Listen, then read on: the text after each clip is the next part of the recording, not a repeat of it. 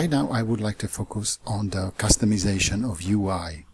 You can see here that, for example, if I will create new 3D model right now, and if I would like to found, for example, inside patch, the system can found me. But system don't show me where it is placed because it was added as the obsolete feature you remember from the previous tutorial. I've got a question from you. How it's possible to find this option in different language, for example German, Russian or Chinese? Because in English it's inside patch, but if you ask me how it's spelled in different languages, sorry, I don't know. But I can show you how you can customize the UI for you.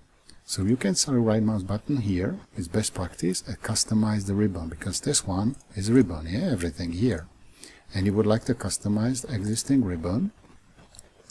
And you can see here, for example, that you can create the additional, for example, tabs, or you can create custom groups and so on. So for example, I'd like to create here my custom group. So you can select, for example, that you would like to apply it in the model tab, and you can create new group.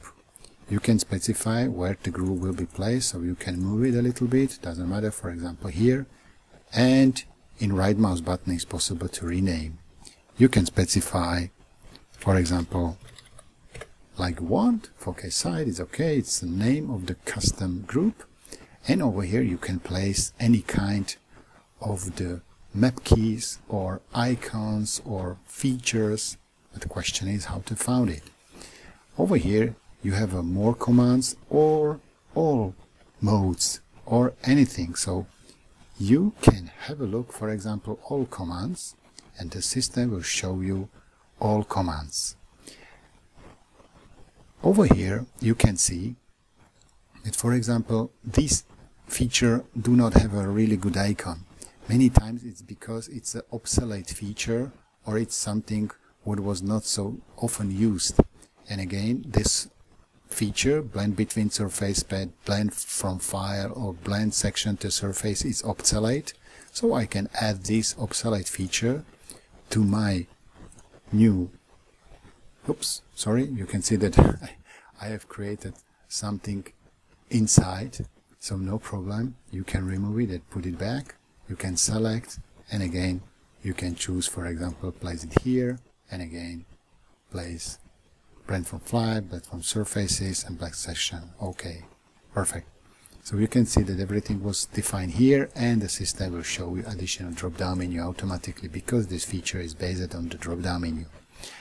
And again, you can have a look and go through the features, and you can find what you want.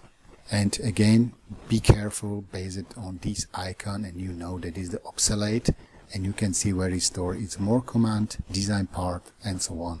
So for example, you can place it there. Oops, sorry, again I moved it in wrong group. So I like to put it there, or select what you want. So we can place.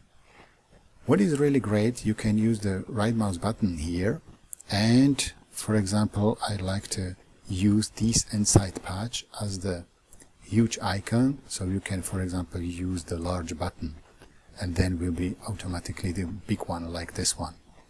Yeah, and so you can move any feature, or you can create again your custom something like menus, drop downs, and so on. So it's about your arranging.